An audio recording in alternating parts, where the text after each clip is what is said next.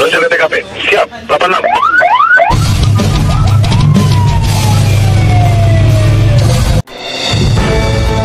Dari tulisan Kabupaten Jakarta, inilah breaking news.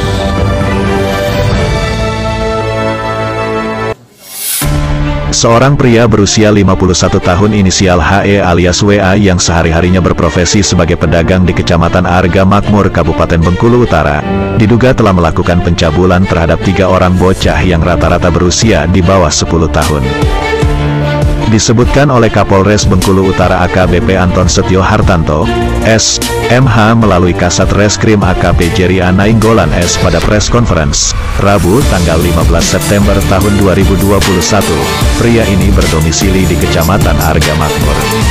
2 orang korbannya berusia 7 tahun dan 1 orang berusia 8 tahun. Kepada pihak kepolisian, tersangka mengaku melakukan itu lantaran desakan nafsu. Diterangkan Kasat, ketiga korban yang dicabulinya merupakan anak tetangganya di Kecamatan Arga Makmur.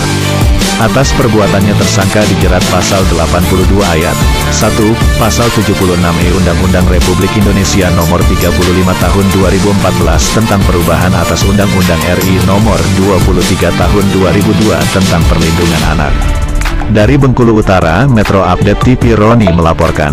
Info dan kamera kon bisa melapor ke Polres Bengkulu Utara. Sudah berapa lama ini melakukan aksi ini? Untuk waktu dan waktu berbeda-beda. Ada yang tahun 2020, ada yang tahun ini juga.